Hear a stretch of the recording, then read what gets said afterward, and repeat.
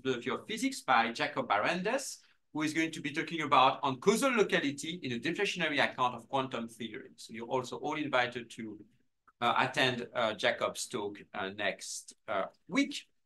And let me remind you that on April 5th, also on a Friday up to Sunday, April 7th, we have the Senior Visiting Fellow Conference organized by Arnon Levy. And the topic will be revitalizing science and values. The program is online if you want to know who will be speaking when. And if you plan to attend the conference, please go to the website and register. It will be nice to have a head count for the purpose of knowing how much coffee we need to buy and that kind of thing. All the information is online. Today, it's my great pleasure to introduce Shan Gao, who is a professor of philosophy at Shaanxi University.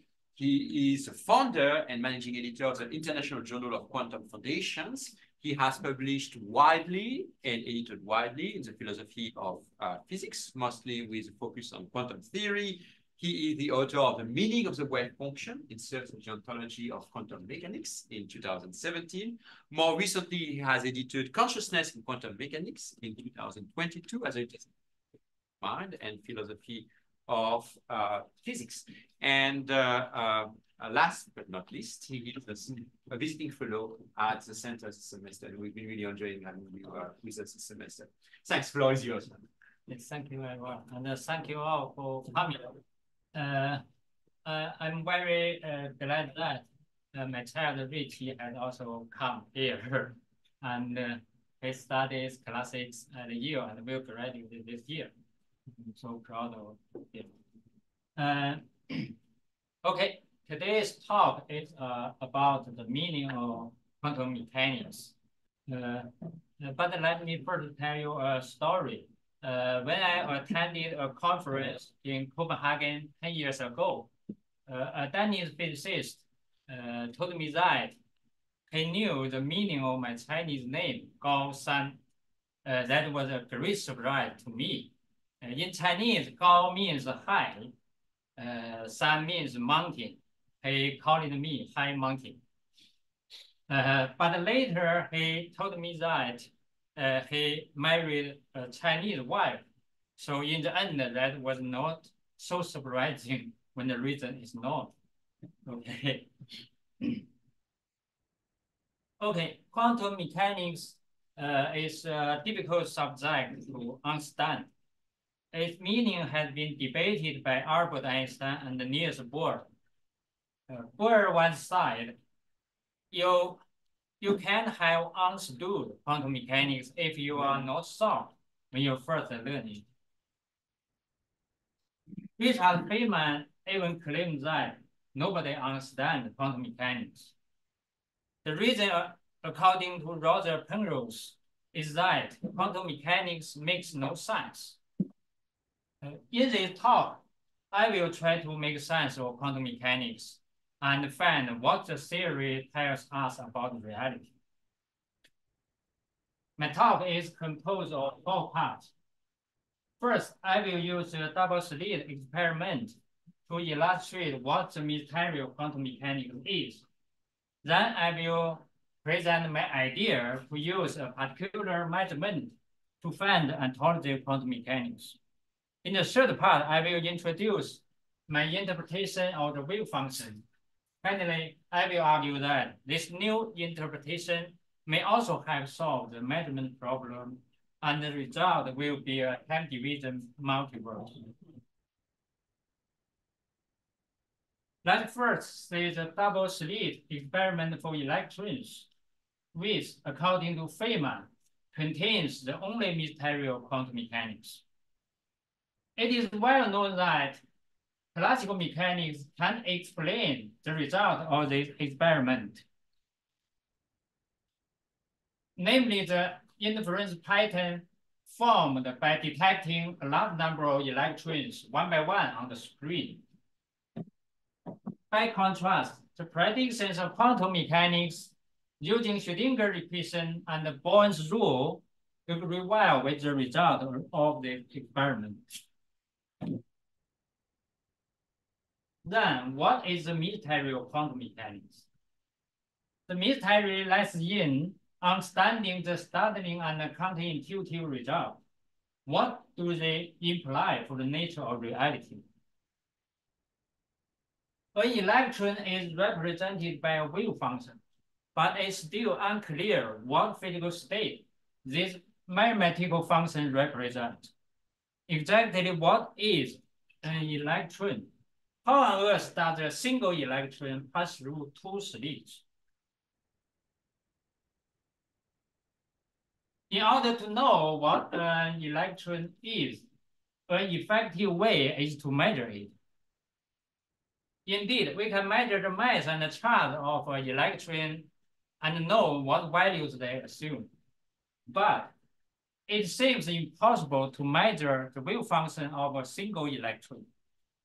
Here is a simple example. Consider an electron being in a superposition, or even superposition of the ground states in two boxes. We can use the test particles to detect which box the electron is. A conventional projective measurement will yield one random result. The test particles will be detected either in position 1 or in position 2 on the screen. This result only indicates that after the measurement, the electrons will be found in one of the boxes, either in box 1 or in box 2. But it does not tell us where the electron is before the measurement. The wave function of the electron will be changed by the experiment, and it effectively collapses to one of the wave functions in the boxes after the measurement. So in order to know where the electron is before the measurement, we need a measurement that does not change the wave function of the electron. Is this possible? The answer is surprisingly yes. Such measurements have been discovered by Aharonov, Weidman, and another in 1993. The basic idea is to protect the measured system, such as the measured electron, in a certain way, so that its wave function does not change during a usual projective measurement. Then the measurement result will be the expectation value of the measure observable in the measured state. By a series of predictive measurements, one can also measure the whole wave function. This is a surprising result for many people familiar with quantum mechanics. As we will say, this may be the key to find what an electron really is. Please note that such predictive measurements have been realized in recent years for the photon polarization.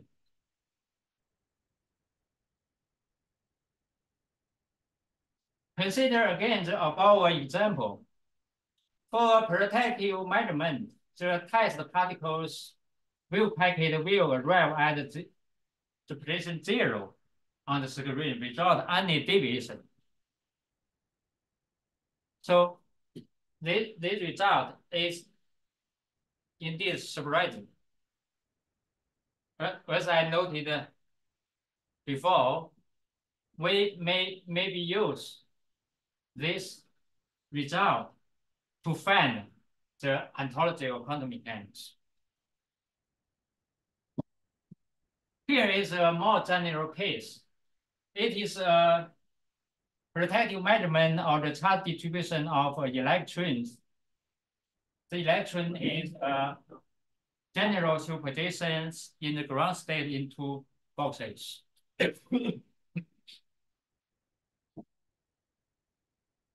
For this predictive measurement, in order to have a causal explanation for the deviation of the test particle, one must assume that there is a fraction of the total charge of the electrons in each boxes.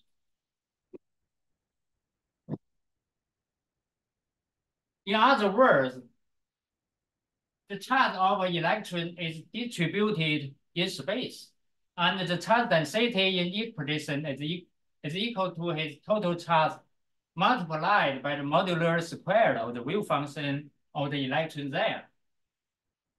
This reminds us Schrödinger's charge density hypothesis proposed in 1926.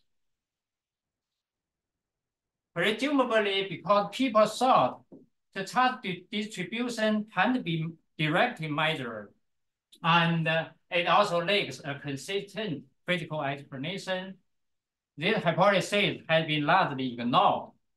I think this is a great pity. It can be seen that there are two possible origins of the charge distribution. One is that the charge distribution is real, which means that it exists throughout space at the same time, like a continuous field. The other is that the charge distribution is effective. In this case, there is only a discrete particle with the total charge of the system in one position and every instant. And the time average of its motion forms the effective charge distribution. Then which one is true? Here is my analysis. First, two continuous charge distribution can form an entangled state for a many-body system. So this suggests that the charge distribution is not like a continuous field. Next, if the charge distribution is real, then it is arguable that there will exist electrostatic self-interaction of the distribution. But this not only violates the superposition principle of quantum mechanics, but also contradicts experimental observation. So it seems that the second possibility is favored. This means that at every instant, there is only a localized particle with the total mass and the charge of the electron, and the time average of its motion forms the effective mass and the charge distribution. In other words, the electrons are indeed particles. In a previous paper, I have given a more detailed argument against the field ontology and favoring the particle ontology. The next question is, how do these particles move? Consider again electrons being in a superposition of the ground state into boxes. If the electron being a particle moves continuously with a maximum speed, then it can only form a charge distribution during a minimum finite time interval. But according to quantum mechanics, the charge distribution is required to exist during an arbitrarily short time interval around a given instant. Moreover, a particle moving continuously can move from one box to the other box to form the charge distribution in both boxes. So it seems that the motion of the particles can be continuous, but be discontinuous.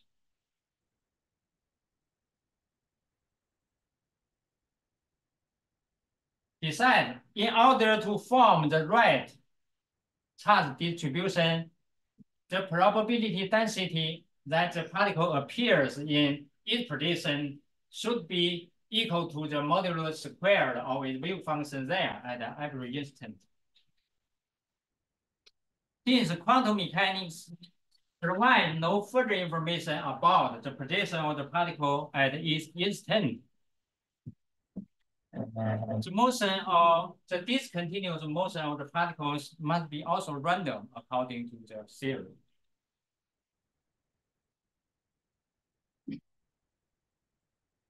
Then we have arrived at a particle analogical interpretation of the wave function.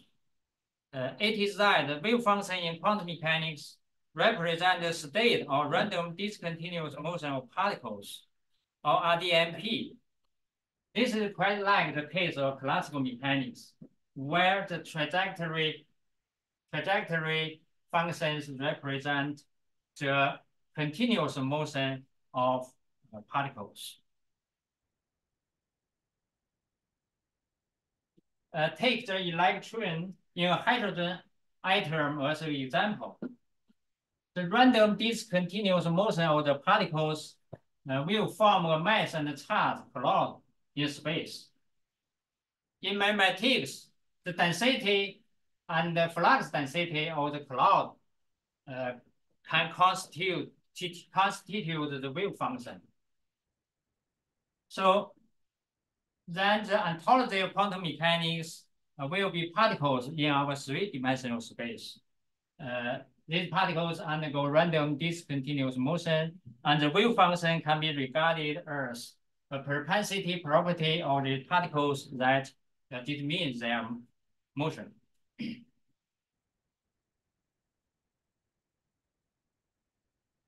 Here we also have a clear picture of motion for two entangled electrons.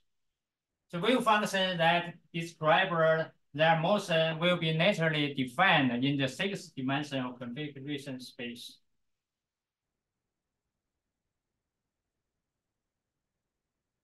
So this new interpretation of the wave function has been proposed and analyzed in very great detail in my book, The Meaning of the Wave Function. The idea of random discontinuous motion of particles first came to my mind when I was a postgraduate at Chinese Academy of Sciences more than 30 years ago. You can download the book draft from the Philosophy of Science archive at the University of Pittsburgh.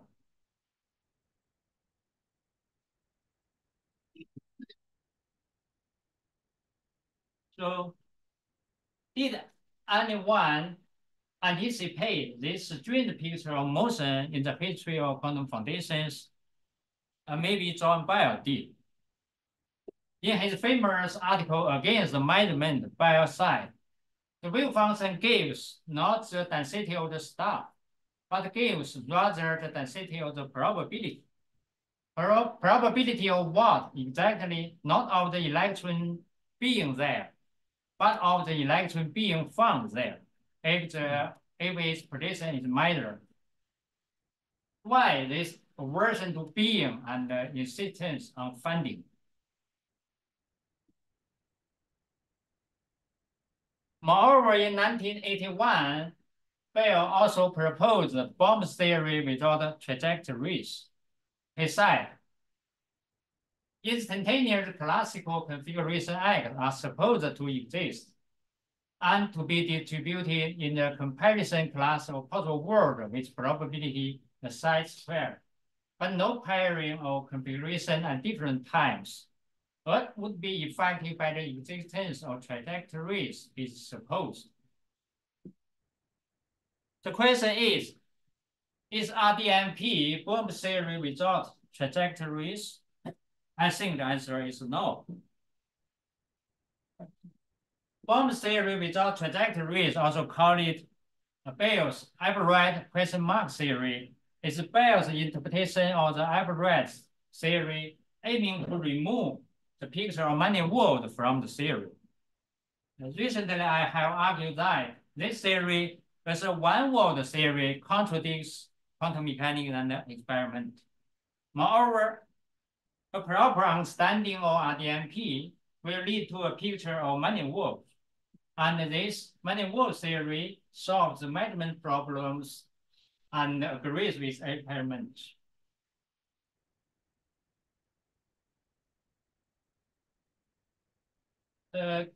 Concretely speaking, the theory explains the Born rule for the original measure M for every instant. M will obtain only one definite result at every instant after measurement. And the probability of M obtaining this result is equal to the Born probability. But still, all results occur during a time interval after measurement. Different results are obtained by different descendants of M at different instants, and they coexist in a time division multiplexing way during an arbitrarily short time interval around a given instant after the measurement. Here, worlds are defined as usual by decoherence, as explained by David in his great book, The Emergent Multiverse. But these worlds do not coexist at the same time, according to RDMP. Rather, they exist in a time division multiplexing way in different time subflows. For example, in the Schrödinger's cat thought experiment, there are two worlds or two sides of worlds, a live cat world and a dead cat world. They coexist in different time subflows.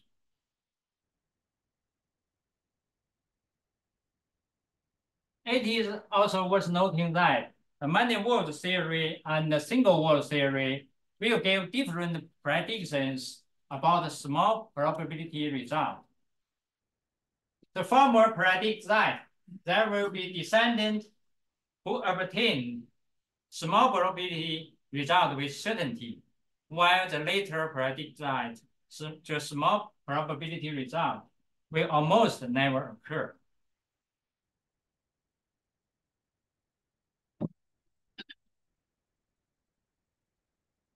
So here is a summary on the RDMP interpretation of quantum mechanics. First, the ontology is particles undergoing random discontinuous motion in three-dimensional space. Primitive ontology is not postulated but derived here. Second, the wave function is a propensity property of these particles. This may explain entanglement and why the wave function is defined in a high-dimensional configuration space. Third, the random discontinuous motion of particles forms a time division multiverse. This have solved the measurement problem and where the Born rule has a natural origin. Okay, thank you.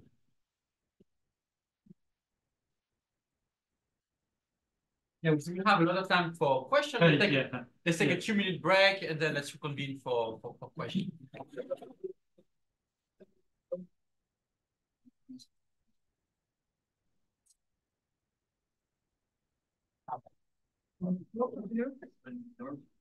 Full hour.